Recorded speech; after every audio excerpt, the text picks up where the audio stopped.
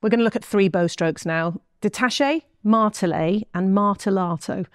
Detache is your basic up and down stroke. If it's not legato, if it's not spiccato, if it's not slurred, it's detache. So don't overthink that one really. It just goes like this. Detache, detached.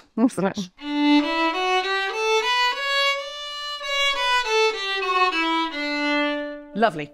Martele has a bit of an accent on each note and a little bit of a gap in between. A little bit of a bite at the front. So we've got a little bit of tap, tap, tap here and a bit of contact with the bow, and then lots of energy and release.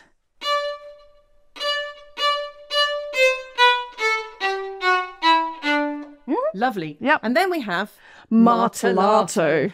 Potato, potato. What is that? So Martellato, if you imagine you've got a big fat kiddie's crayon and you put it on the paper, like holding it like a fist, put it on the paper, and then you get some contact and just flick it. You can imagine what that shape looks like. You've got a dark circle and then it just disappears off. Well, Martellato, imagine you put the crayon on the page and just draw.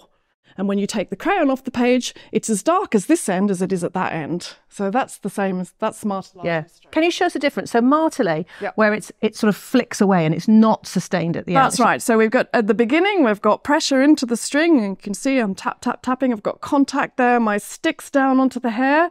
And then I pull the stroke, releasing the pressure. So...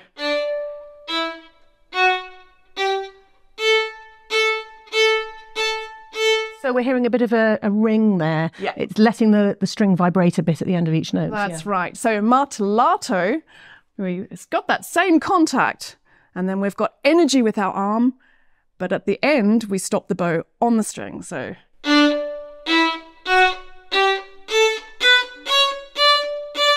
it's a little bit more of a stronger stroke, and we can... Mr. Kreutzer, our favourite person, violinist love Kreutzer. Lovely man. He uses it a lot. You'll see the word Martellato written, so in studies there.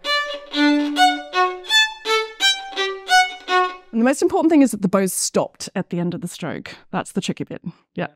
Well done, Yeah. Jo. Thank you. Very good. Yeah.